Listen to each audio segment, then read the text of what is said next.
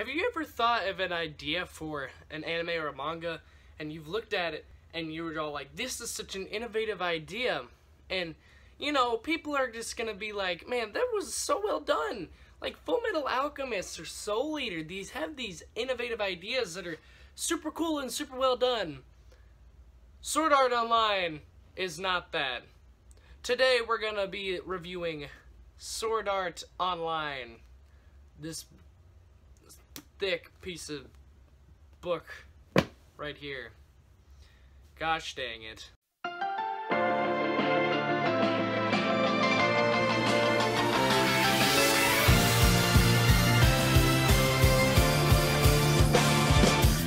The year is 2022. A new brand of MMORPGs has come out to where that you can fit yourself into a virtual reality helmet and immerse yourself into a virtual reality world.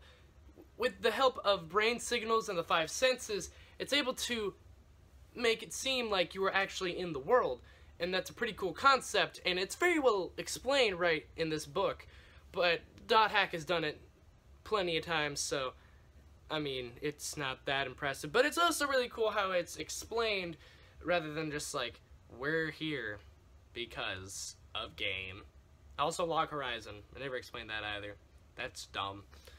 Anyway, so our main character is Kirito, a solo player who loves to wander around this MMO, which if you are an MMO player watching this, you do know that that never works. Ever.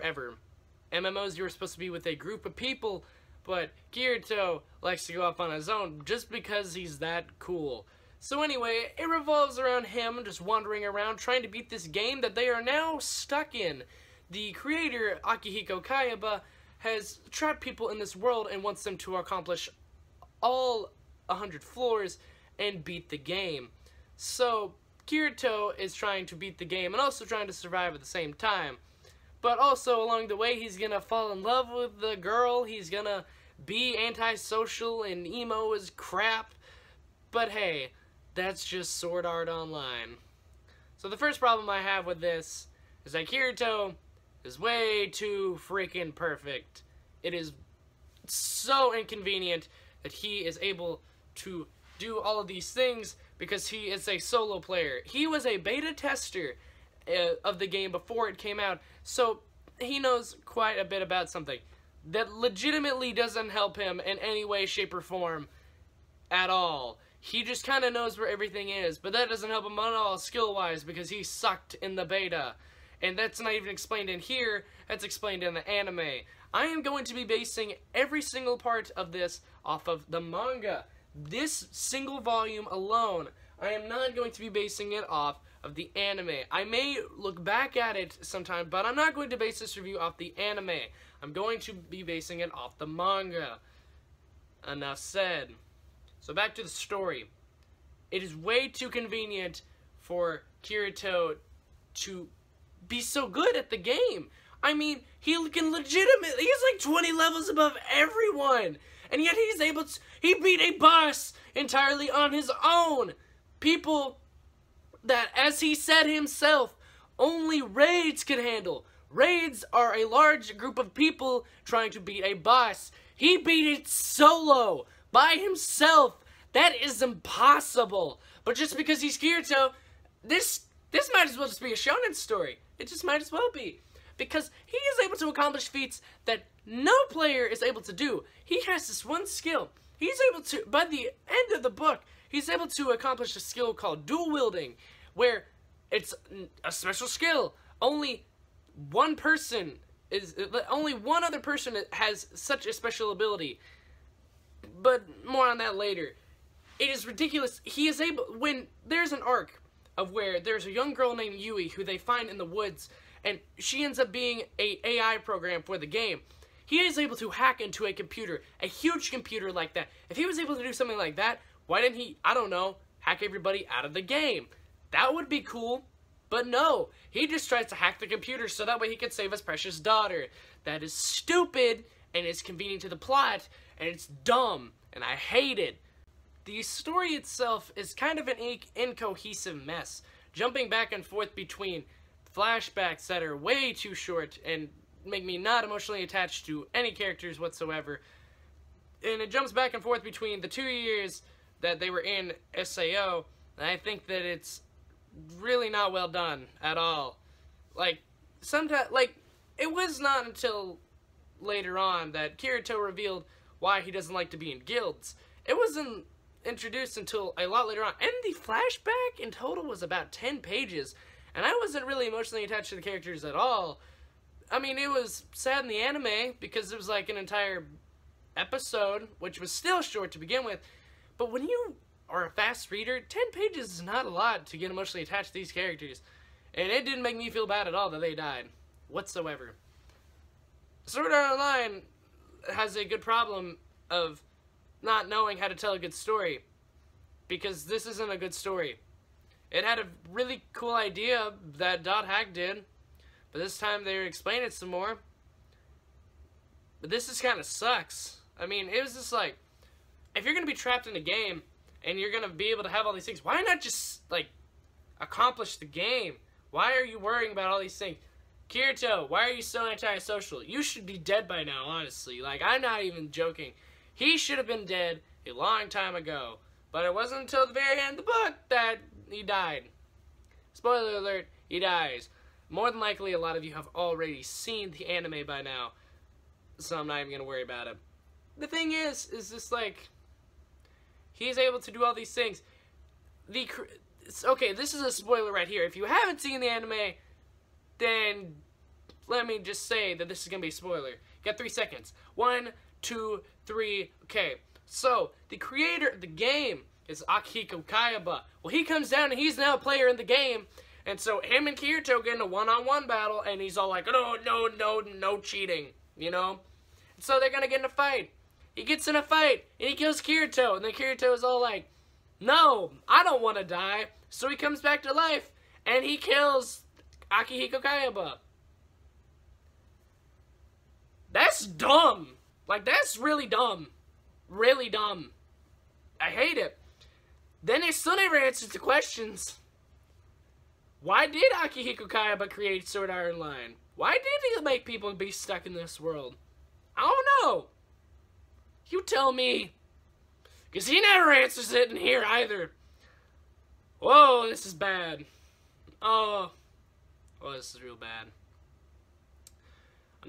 I'm not gonna mention story part, but Asuna, oh boy, we'll get to you. So the characters are as cookie cutter as they come, because Kirito, main protagonist, super silent swordsman guy who's super cool, but he's able to do all these things and able to accomplish all these impossibilities to the system that nobody else can conquer, making him a very unrelatable character, and I hate it. He is just like, I'm not even joking. A large majority of the final, like, few chapters is, if I have Asuna, then I'm gonna survive. It is so dumb, and it is terrible, and I hate this. Why did I read this? Kirito is not a good character. He's not a relatable character. I don't like him. He's able to dual wield. That's cool. He really can't do much. He just can kind of hold a sword. In real life, he just kind of sucks. A whole lot. Okay. So Asuna. Asuna is pretty something. Asuna is pretty confident at the beginning. But she wasn't at all in the end because it was so stupid. Asuna's a terrible character. At first I thought she was really cool and confident and stuff, and she was able to do some things. She was actually interesting. But no, by the end she's all like, I love you, Kirito. That's so dumb. Why would you get attached to that guy? He's awful. Like, it's so dumb. I don't hate that. Like, I hate this book so much. Asuna was a actually interesting character. Like, there are parts in the anime, and there are other parts in the book where she's actually pretty cool. But when she starts having feelings for Kirito and just becomes his romantic interest, it's terrible. He literally does nothing like to woo her over, other than I'm here. I'm kind of here. She's really weak and useless, and I don't like it. I don't like her. Asuna is... I mean, I do kind of like her when she's not around Kirito. That's about it. Some other smaller characters, because who else gets screen time in this book, am I right? I mean, you got Klein, who was there for like a first chapter. He was actually pretty cool. He did nothing, though. He showed up in like the beginning and then the last few chapters and legitimately did nothing other than just, hey Kirito, you're my friend. Agiel was just kind of like, Agiel was a girl. Like, before he turned into his real self, he was a girl. That bothers me a lot. I mean, Agiel's pretty cool, but he still did nothing other than just, like, try to con people. That was kind of funny. A lot. No, it wasn't at all. Then, Heathcliff. Heathcliff. He was a guy. He was Akihiko Kaiba. He cheated his entire way through the entire game. That was dumb.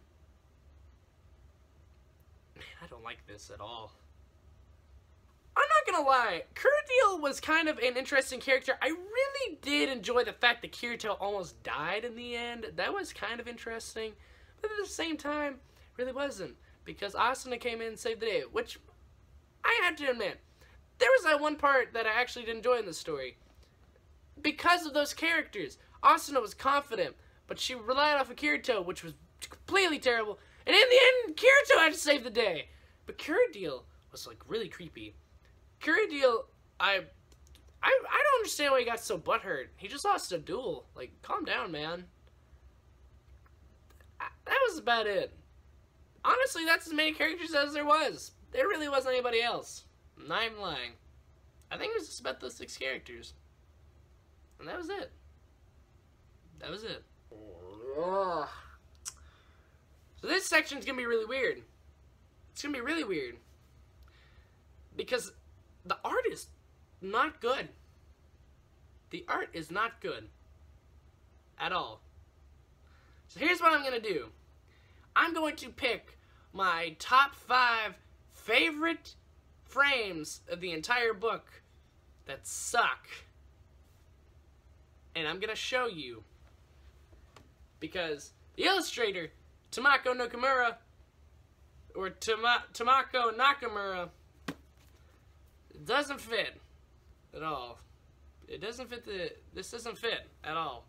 So I'm gonna show you my top 5 favorite frames. Let's go. So number 5 is gonna go to this bucko right here. He looks like a monkey. Like that's pretty cool. Pretty nice. And then Kirito's in the back just like Number 4 has to go to this frame right here. It just looks like they were cardboard cutouts. And look at those fingers. Just look at those fingers. Oh my. This one isn't really based off of the art, but it's kind of stupid because he's all like, dang, it got down to 80%. That's dumb! Oops, where did his mouth go? And finally, the I forgot to do things anywhere.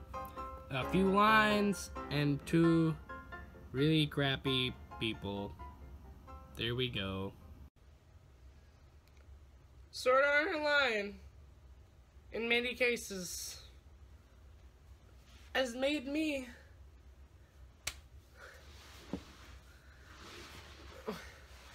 why have I reviewed manga again? Sword Art Online was a very interesting read. I spent money on it. I spent money on that. I did. A whole $20. $20. I spent $20 on this. Well, crap.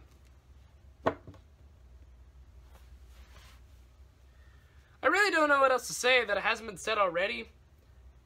I don't like Sword Art Online. Kirito is not good. There are a lot of people who can explain it better than me.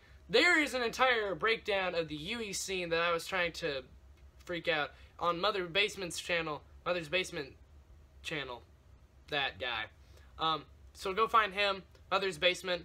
He's really cool. He explains it a lot better than I do. A better review for this is also Glass Reflection Arcada. He does a review for the first season and the second season. I mean, I'll get there first, but right now I'm just reviewing Aincrad. But the case is just that Sword Art Online is a idea that was done before that has such an awful execution that it makes me just really sad for, because Sword Art Online, if you didn't know, was the first anime that I had ever watched, and without it I wouldn't be here today. I mean, it was good for a first watch, but going back to it, it's not that good. I mean, it's not that good.